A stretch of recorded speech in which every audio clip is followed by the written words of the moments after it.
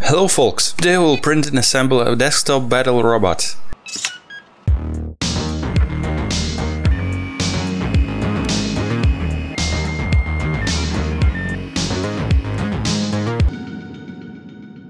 If you watched all the videos that came on this channel, you might have guessed that I was delighted with robots. Surely, many of you are aware of the existence of a show called Robot Wars.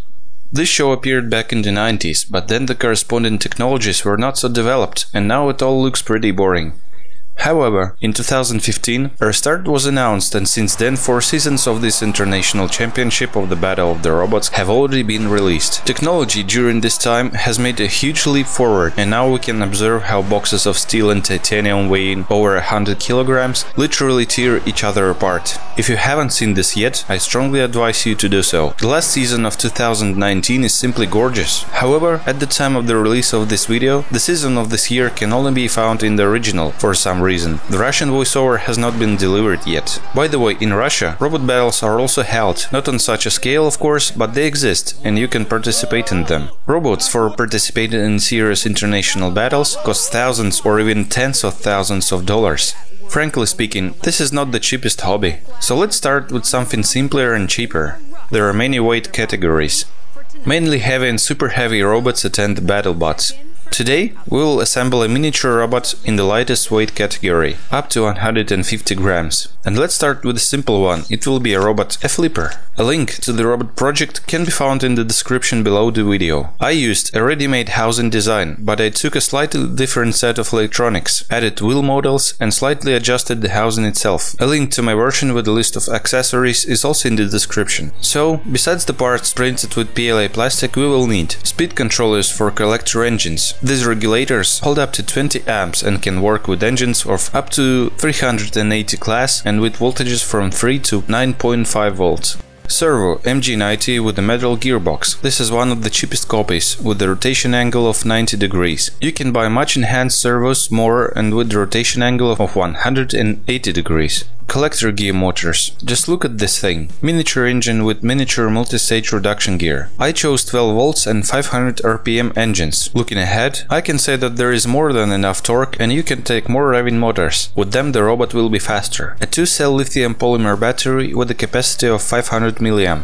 It's better to order several at once. Such batteries need special charging and they need to be stored in a special refractory box. Radio control equipment. I will use this Radio Link AT10. This is a universal control equipment. With its help you can control almost any model. And here is such a tiny R6DS receiver, which needs to be ordered separately, because the standard receiver of this equipment is too large. There is a cheaper equipment option. This is a very popular FlySky i6. The standard receiver is also not small, but it seems like you can order it with FS2A receiver, which can be used in this project because it has several connectors for connecting equipment, unlike the rest of the miniature versions. If you understand this, please write in the comments whether I'm right or not, or maybe you have a better option. So, let's begin. First, we connect the engine to the wheel. We check the regulators for repairability. Battery and the controls already have suitable connectors, it's very convenient. This connector connects to the control receiver and this one to the engine. And this is the power switch. We bite off the extra wires leading to the engine and solder them directly.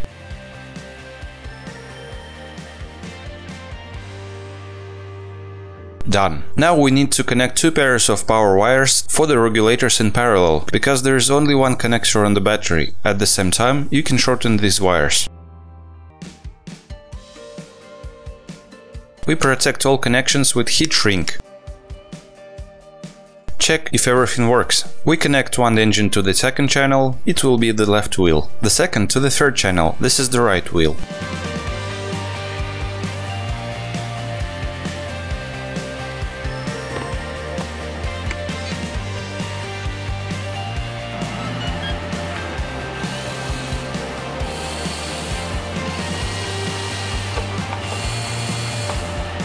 On the regulators there is a small switch. If you move it here to this position, then the regulator will switch to the mode of operation with the brake. Sticks are now working in the wrong direction, but we'll fix this later. The point is that if you first push forward and then back, the engine will not start spinning in the opposite direction, but will be blocked. This is the brake. This is necessary for typical car models, but doesn't suit us. Therefore, we return to the first option. We connect the servo to the fifth channel. For control, we will use the spring-loaded toggle switch. By the way, there is no such toggle switch on the FlySky equipment. You'll have to use one of the on-off switches. But FlySky is quite suitable for a robot with some sort of rotating weapon. We go into the settings, select the fifth channel and configure the desired toggle switch on it.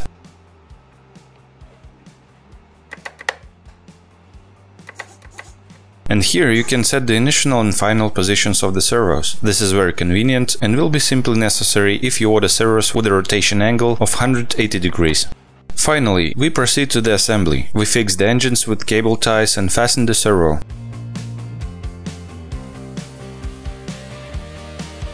There is very little space inside, so the power wires and signal wires to the receiver have to be shortened to the maximum. We assembled the lifting mechanism. As the axis of rotation, I used Polish guides with a diameter of 3 mm. They can be found in CD or DVD drives. But this is not necessary. You can use a nail of suitable diameter, a spoke or even a wire.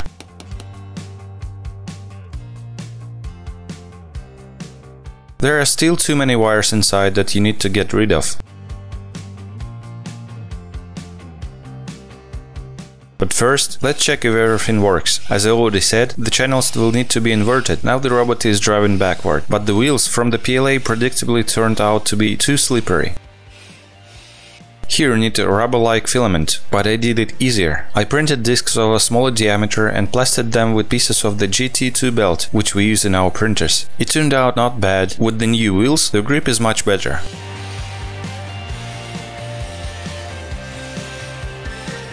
I also had to get rid of the power switches on the regulators and connect the wires directly. If you have a heat shrink of suitable size, then the factory protection with the regulator can be removed and you can just solder the jumper.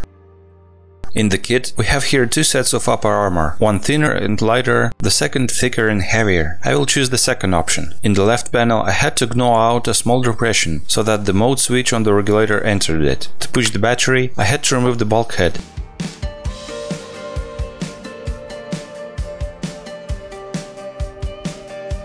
We ram the wires and connect the level to the rocker servos. For this I used a thin nail.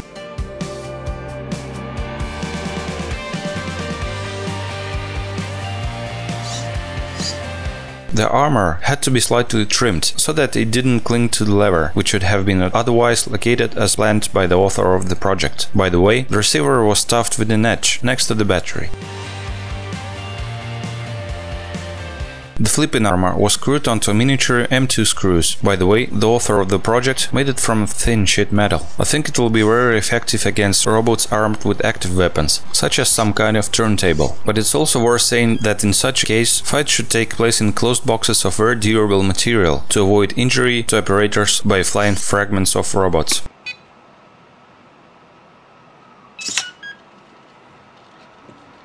We go into the settings and invert the channel number 3 and 4.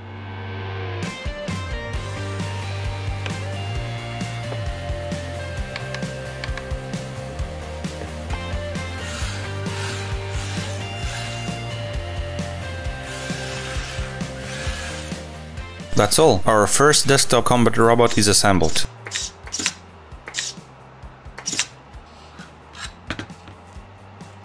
No, it cannot turn over on its own. There is not enough response speed on the servo and the lever stroke. We slightly correct the position of the bucket, so that it doesn't hit the table. Now let's try to somehow test this thing, because there is no sparring partner for it yet. In general, looking at the flipper is rather boring, especially since it's still far from Bronco.